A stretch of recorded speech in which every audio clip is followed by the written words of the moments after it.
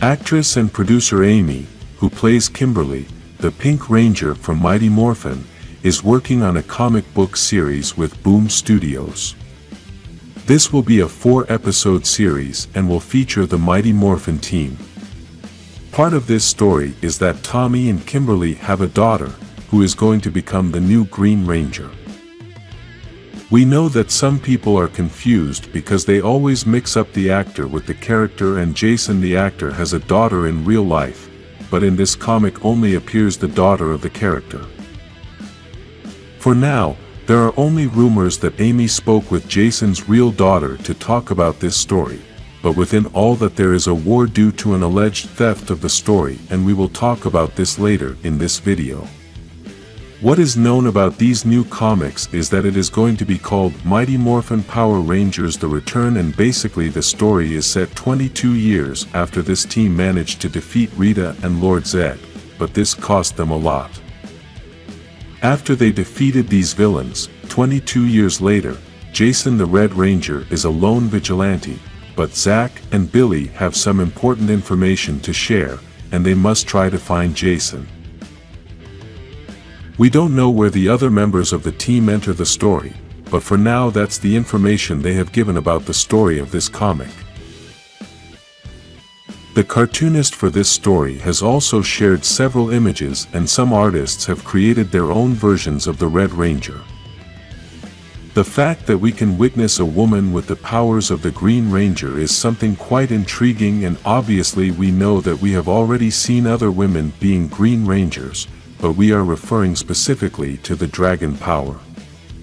In real life there have been cosplayers who have created their own version of the Green Ranger in female version, and we can realize that this is not such a crazy idea.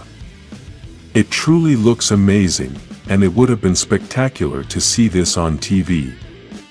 Obviously, it's something that is highly unlikely that we'll be able to see on television due to the reboot of the franchise. But if the reboot didn't exist, then we could have hoped that Jason's real-life daughter would have perhaps played this ranger in some special. Other details about this new saga are that there are some variant covers that are going to form a great image by putting them all together, although we don't know if these covers are going to be exclusive to those who have sponsored the creation of these comics. I say this because in order to finance all these comics they have created a fundraiser, and the goal was only $50,000, but they have already managed to raise more than $400,000. There are still 16 days left for this fundraiser to end, so we suppose that it is very possible that they will reach $500,000, and with all this money they will be able to create some special things for all those fans who have contributed to this fundraiser. By the way, this story is an alternate history.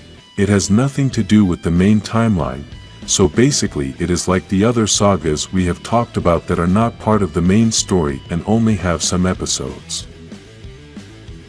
Unfortunately, even though this whole idea of a new comic book is spectacular, sometimes in real life things can get tricky, and we are imperfect human beings.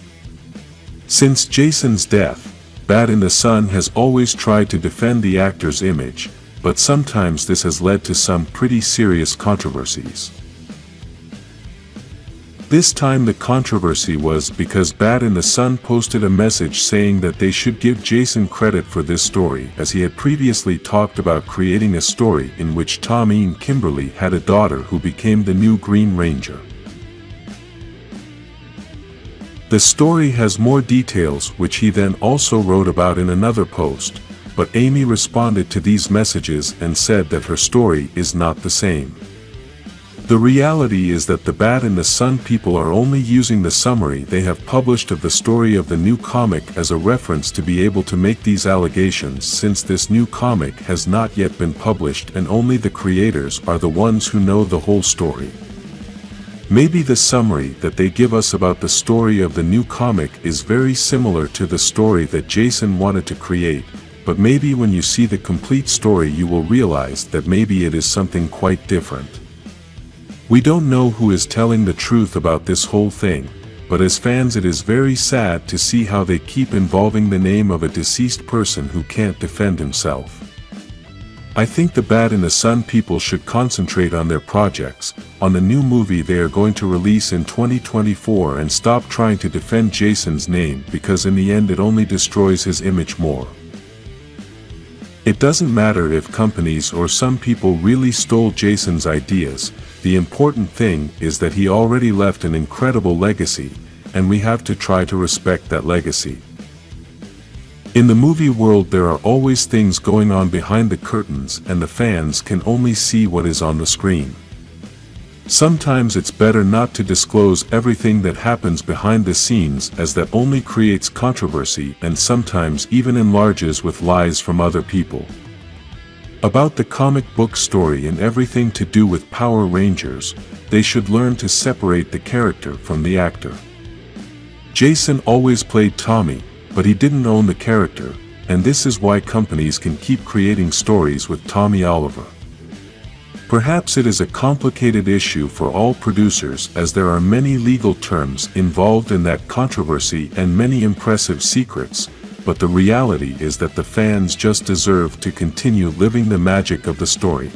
Even though there has been a bit of a war between the Bat and the Sun people and Amy the Pink Ranger, I think they should leave this whole issue alone and dedicate themselves to continue creating great projects.